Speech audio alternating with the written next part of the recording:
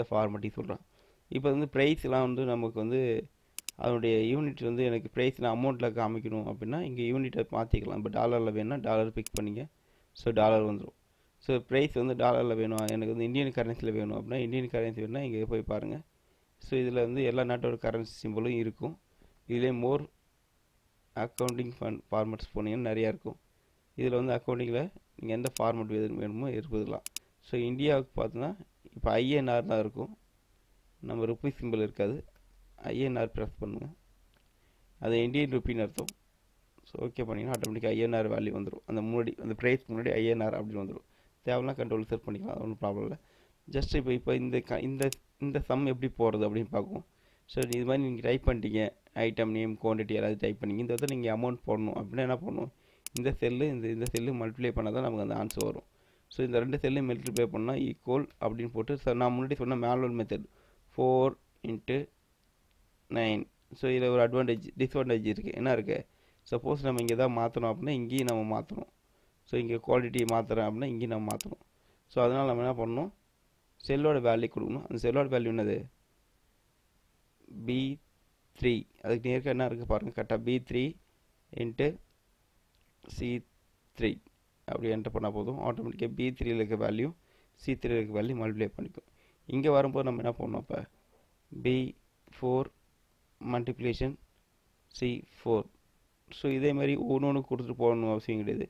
ஒன்றுக்கு மட்டும் ஃபஸ்ட்டு இதுக்கு மட்டும் நீங்கள் என்டர் பண்ணிவிட்டு அந்த கார்னரில் போனீங்கன்னா சின்னதாக போகும்போது குட்டியாக ஒரு ப்ளஸ் மாதிரி வரும். அந்த ப்ளஸ்ஸை ப்ரெஸ் பண்ணிகிட்டே மவுஸை வச்சு ப்ரெஸ் பண்ணி ட்ராக் பண்ணணும். இதுலேயே வந்தீங்கன்னா ஆட்டோமேட்டிக்காக எல்லா செல்லும், அதாவது 1 லட்சம் கூட எவ்வளோ வேணா இருக்கலாம், அதை 10 லட்சம் செல்லு கூட இருக்கலாம். அப்படியே ஆட்டோமேட்டிக்காக பிடிச்சி ட்ராக் பண்ணிங்கன்னா ஸோ இது மாதிரி வச்சு பண்ணிங்கன்னா ஆட்டோமேட்டிக்காக எல்லாத்துக்கும் ஆன்சர் வந்துடும். ஸோ ஃபஸ்ட்டு ஒன்றுக்கு தான் நீங்கள் ஆன்சர் போடுங்க. நெக்ஸ்ட் ஒன்றுக்கு வந்து அதுவே அந்த ஃபஸ்ட்டு B3 இங்கே மேலே பார்த்தா ஃபார்மில் பார்த்தா தெரியும் உங்களுக்கு. இங்கே அது B3 × C3 இருக்கா. ஸோ ஆட்டோமேட்டிக்காக அதுவே என்ன பண்ணணும், B4 × C4, B5 × C5 ஆட்டோமேட்டிக்காக அதை மாற்றிக்கும். ஸோ ஒவ்வொன்றுக்கும் போட வேண்டிய அவசியம் இல்லை. ஓகேங்களா. அடுத்து பர்சன்டேஜ் கண்டுபிடிக்கணும். இந்த வேல்யூலேருந்து 10% கண்டுபிடிக்கணும் அப்படின்னா சிம்பிள்.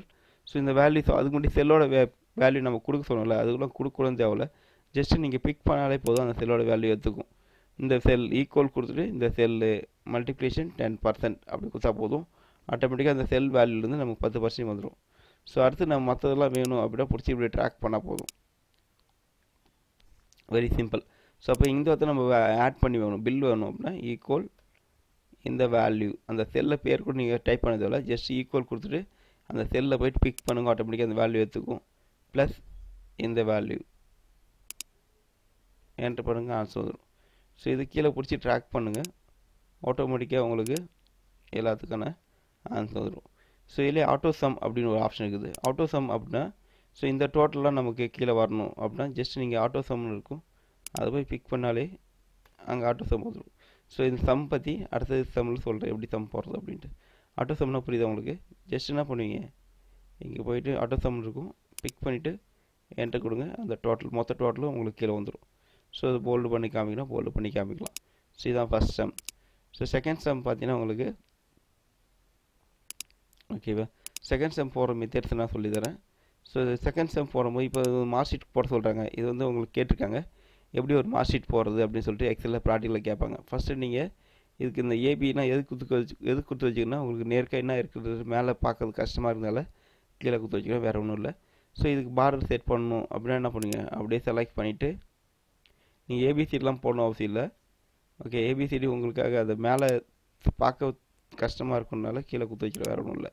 ஸோ இந்த வந்து டோட்டல் மார்க் போடணும் அப்படின்னா நீங்கள் எப்படி போடுவீங்க. ஸோ நார்மலாக முன்னாடி நான் சொல்லி கொடுத்த மெத்தட் படி பார்த்தீங்கன்னா ஈக்குவல் போட்டு இந்த நம்பர் ப்ளஸ் இந்த நம்பர் ப்ளஸ் இந்த நம்பர் ப்ளஸ் இந்த நம்பர் ப்ளஸ் இந்த நம்பர். ஸோ இப்போ ஒவ்வொரு டைம் நம்ம போய் கிளிக் பண்ணி பண்ணுறோம். இதுக்கப்புறம் நீங்கள் பிடிச்சி ட்ராக் பண்ணினோம், ஆட்டோமேட்டிக்காக எல்லாத்துக்கும் வந்துடும். ஸோ ஆனால் இது வந்து நம்ம இது மாதிரி ஒரு 20 நம்பர் இருக்குது, 20 சப்ஜெக்ட் இருக்குது, 20 சப்ஜெக்ட் பண்ணோன்னா நம்ம 20 டைம் பிக் பண்ண வேண்டியதாக இருக்குது. ஸோ அதையும் நம்ம ஸ்டார்ட் பண்ணிக்கலாம். அது எப்படி ஸ்டார்ட் பண்ணுறது அப்படின்னா சம் அப்படி சொல்லிட்டு ஒரு மெத்தட் இருக்குது. ஃபியூச்சரில் சொல்கிறேன், இல்லை இப்போ கூட போடுற ஒன்றும் பிரச்சனை இல்லை. இப்போ சம் அப்படி ஒரு மெத்தட் இருக்குது. டோட்டல் போகிறதுக்கு முன்னாடி நம்ம சம் யூஸ் பண்ணிக்கலாம். ஈக்குவல் சம் அப்படின்னு கொடுத்துட்டு இது ஃபார்முலா சொல்லுவோம், எனக்கு இந்த ரேஷியோ அப்படின்னு கொடுத்துட்டா போதும். ஸோ இதுலேருந்து இது வரைக்கும் அதாவது B12 ஸ்டார்ட் பண்ணி கோலன் F12 வரைக்கும் கொடுத்தா போதும். ஸோ அதுக்குள்ளே இருக்க எத்தனை நம்பராக இருந்தால் அதை ஆட் பண்ணிக்கும். ஸோ அது இல்லாமல் சப்போஸ் இங்கே இருக்கிற எல்லா நம்பரையும் நமக்கு ஆட் பண்ணி வேணால் கூட அது பண்ணலாம். எப்படின்னா இங்கே போயிட்டு சம் எனக்கு இந்த ஏரியாக்குள்ளே இருக்க எல்லா நம்பரையும் சம் பண்ணி வரும். அதாவது இதில் இருக்க எல்லா நம்பரையும் நம்ம செலக்ட் பண்ணுற ஏரியாக்குள்ளே என்ன நம்பர்ஸ்லாம் இருக்கோ அது ஃபுல்லாகவே உங்களுக்கு சம் பண்ணி டோட்டலாக என்னவோ அது வந்துடும். ஓகேங்களா? அப்போ சம் பண்ணும்போது ஈஸியாக எவ்வளோ பெரிய நம்பர் இருந்தாலும் நம்ம சம் பண்ணிக்கலாம். ஸோ ஈக்குவல் சம் அப்படின்னு கொடுத்துட்டு ஸோ இதுலேருந்து ஸ்டார்ட் பண்ணி இது வரைக்கும் ப்ராக்கெட்டை க்ளோஸ் பண்ணி என்டர் பண்ணுங்கள். சம் ஆகிடும்.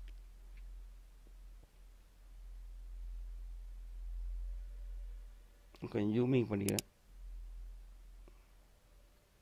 ஓகே, அப்போ ஈக்குவல் சம் ப்ராக்கெட். ஸோ எந்த வேல்யூனா இதுலேருந்து ஸ்டார்ட் பண்ணி இந்த வேல்யூஸ் வரைக்கும் ப்ராக்கெட் க்ளோஸ் பண்ணுங்கள். சம் ஆஃப் வேல்யூ வந்துடும். ஸோ சம் யூஸ் பண்ணி கூட ஈஸியாக பண்ணிக்கலாம்.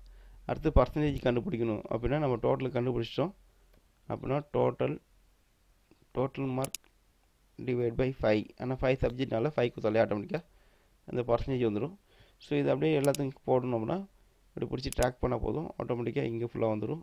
இதுக்கான டோட்டல் வேணும் அப்படின்னா இதை பிடிச்சி ட்ராக் பண்ணுங்க, ஆட்டோமேட்டிக்காக வந்துடும்.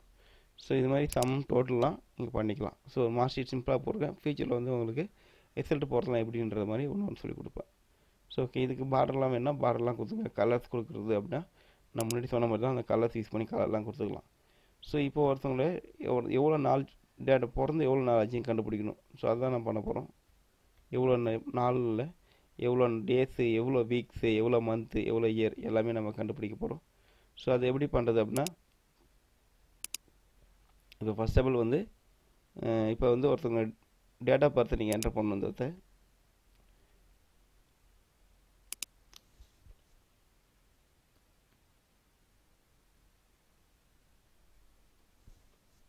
டேட்டா பார்த்து நான் இங்கே என்டர் பண்ணுறேன். ஸோ டேட்டா பார்த்து ஸோ அதுக்கப்புறம் டுடே டேட் நமக்கு இங்கே கொடுக்கணும். இன்னி டேட்டை கொடுக்கணும் அப்படின்னா நம்ம ஷார்ட் ஃபார்மில் யூஸ் பண்ணிக்கலாம்.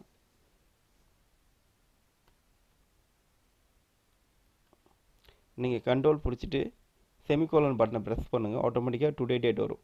அப்போ டுடே டேட் நமக்கு வேணும் அப்படின்னா ஷார்ட்கட் வந்து கண்ட்ரோல் செமிகோலன் ப்ரெஸ் பண்ணால் போதும், அந்த இடத்துல டுடே டேட் வந்துடும்.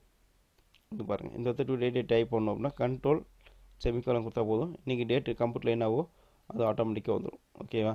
அப்போ கண்ட்ரோல் இது பண்ணிக்கலாம். ஓகே, கண்ட்ரோல் செமிகோலன் எங்கேயோ இன்றைக்கி டேட் அடிக்கணும் அப்படின்னு நீங்கள் அந்த இடத்த வச்சுட்டு கண்ட்ரோல் செமிகோலன் கொடுங்க, இன்றைக்கி டேட் வந்துடும். ஓகேவா? அது டைம் வேணுன்னா கூட அதுக்கும் பண்ணிக்கலாம்.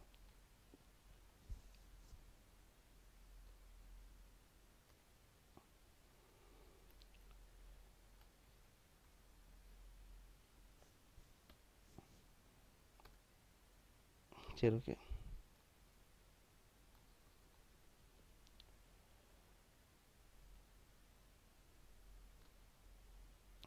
அதே கண்ட்ரோல் ஷிஃப்ட் செமிகோலன் பண்ணால் உங்களுக்கு டைம் கிடைக்கும். அப்போ கண்ட்ரோல் ஷிஃப்ட் செமிகோலன் அப்படின்னு ப்ரெஸ் பண்ணால் டைம் வரும். அதே வெறும் கண்ட்ரோல் செமிகோலன் கொடுத்தா டேட் மட்டும் வரும். ஓகேவா? இது புரியுதா கான்செப்ட்டு? இங்கே டேட் டைம் எதாவது அடிக்கணும், ஏதோ ஒரு பாக்ஸில் அடிக்கணும் அப்படின்னா கண்ட்ரோல் ஷிஃப்ட்டு செமிகோலன் கொடுங்க, உங்களுக்கு டைம் வரும். டேட் வேணா கண்ட்ரோல் ஷிஃப்ட்டு வெறும் கண்ட்ரோல் பிடிச்சி செமிகோலன் கொடுங்க, டேட் வரும். இன்னைக்கு டேட் கண்டுபிடிக்க இன்னைக்கு டைம் இப்போ டைம் பார்க்கணும் அப்படின்னா இங்கே பார்த்துக்கலாம். கீழே கம்ப்யூட்டர் ஓடுது பாருங்கள், ஆட்டோமேட்டிக்காக அந்த டைமிங் டேட் வந்து இங்கே வந்துடும் நமக்கு.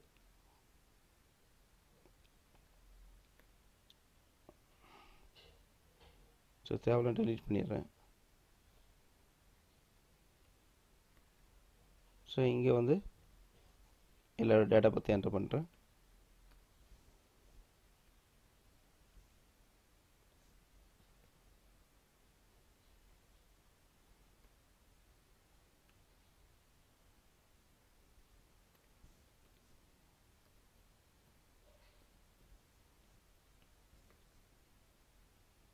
ஸோ நீ டேட்டு இந்த சைடில் என்டர் பண்ணிட்டேன். இப்போ இவங்க பிறந்து எவ்வளோ நாள் ஆச்சு கண்டுபிடிக்கணும் அப்படின்னா ஈக்குவல்.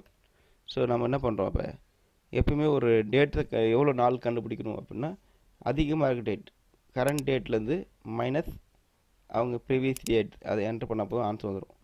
ஸோ இதை பிடிச்சி ட்ராக் பண்ணால் போதும், ஆட்டோமேட்டிக்காக என்ன ஆகிடும், அவங்க பிறந்து எவ்வளோ நாள் ஆச்சுன்னு கண்டுபிடிச்சிடலாம். ஓகேவா? அடுத்தது வந்து இங்கே வந்து நான் வருஷத்தை மாற்றிக்கிறேன். இங்கே மாற்றாலே ஆட்டோமேட்டிக்காக அப்டேட் ஆகும், ஒன்றும் ப்ராப்ளம் இல்லை. ஓகேவா?